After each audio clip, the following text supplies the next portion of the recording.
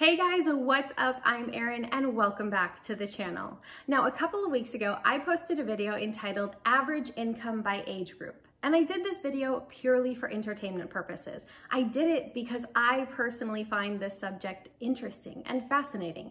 I am that person that once I get to know people, I will absolutely ask them, what's your income? What is your savings rate? What's your net worth? I actually just moved into a brand new house and I've literally already talked to every single one of our neighbors about how much they paid for their house. I am just that kind of person. I find it fascinating and yeah, I'm a little bit nerdy like that. Insert nerdy guy emoji. Now that by and large is how the video was received. It was received for entertainment purposes. However, there was one major critique for this, and that is that the average numbers presented in the video are not typical and representative of the average American. And you're right. Averages can kind of be like that. What happens with averages is that they can get skewed by people who are making drastically more or drastically less.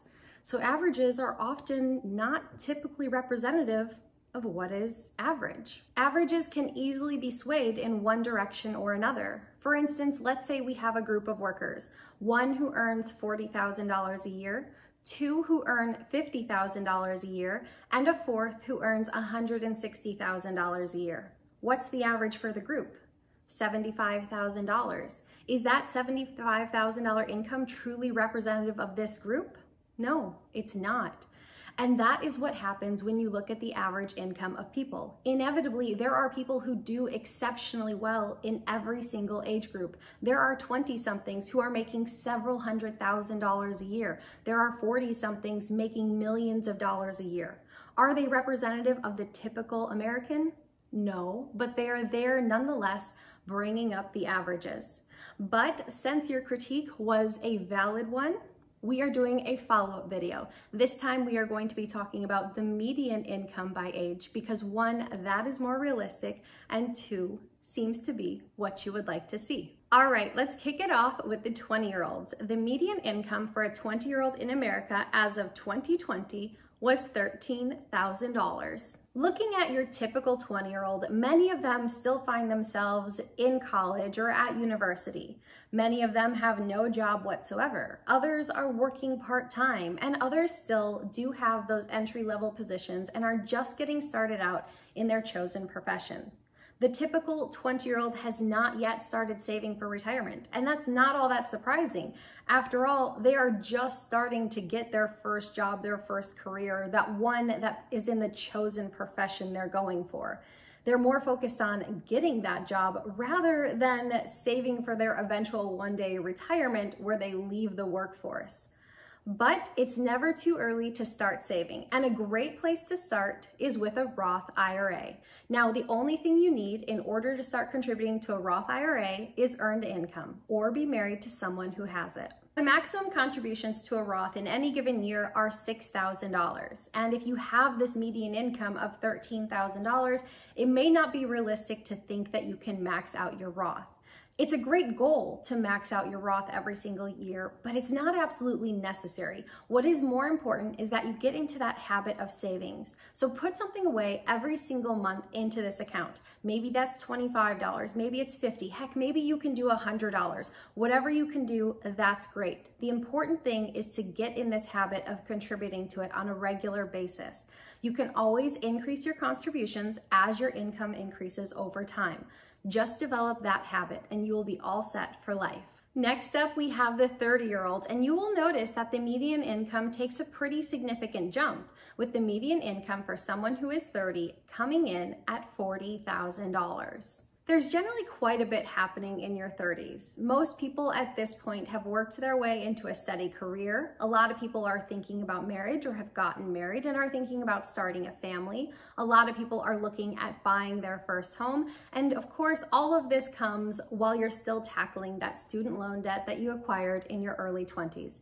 Yes, there is a lot happening in your 30s. No matter who you are, you can't escape it. Life just seems to get a little bit more messy once you hit 30. So how does the typical 30-year-old fare when it comes to savings? Well, the median, yes, please notice that I said median, American 401k balance by the time someone is 30 years old is $10,500.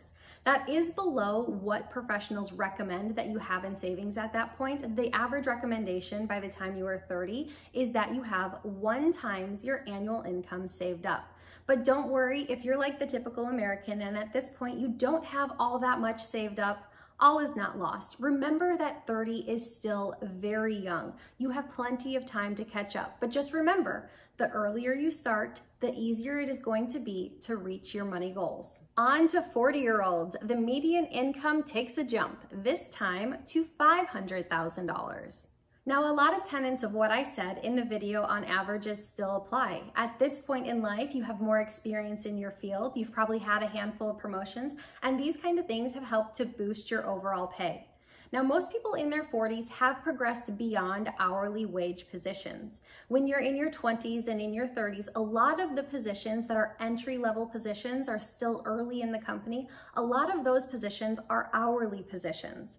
That's just something that kind of happens. But as you progress to those more senior positions, those senior positions typically come with a salary as opposed to an hourly wage. Now, of course, this is not true of every single company out there, but it is a good rule of thumb.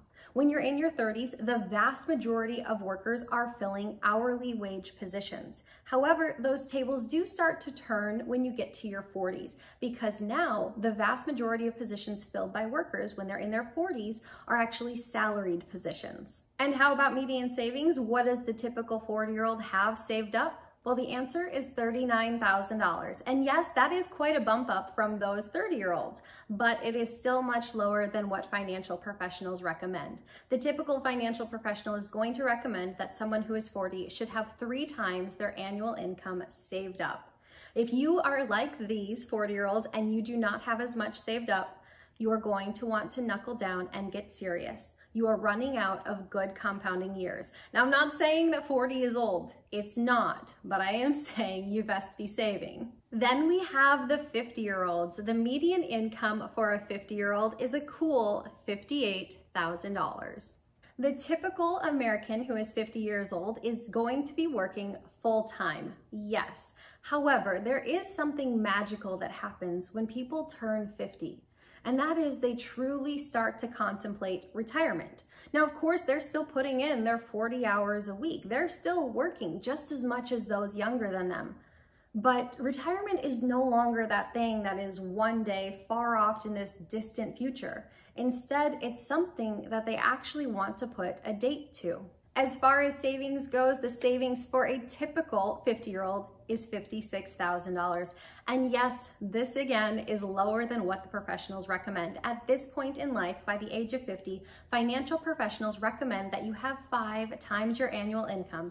This is simply 1 time your annual income, if you are the typical American. Now, the government knows that the typical American is a pretty lousy saver. So once you turn 50, you are allowed to do what are called catch-up contributions. For instance, under the age of 50, the max you can contribute to a 401k is $19,500. But once you hit 50, you are allowed to contribute an additional $6,500. So that means you can contribute $26,000 a year. IRAs have the same feature. If you are under 50, you can contribute $6,000 a year. At the age of 50 and older, you can contribute $7,000 a year. All of this is to help you stock away a little bit extra for those retirement years. Now, of course, you still have to find a way to come up with this extra money, but if you do, you can certainly stash it away into your savings.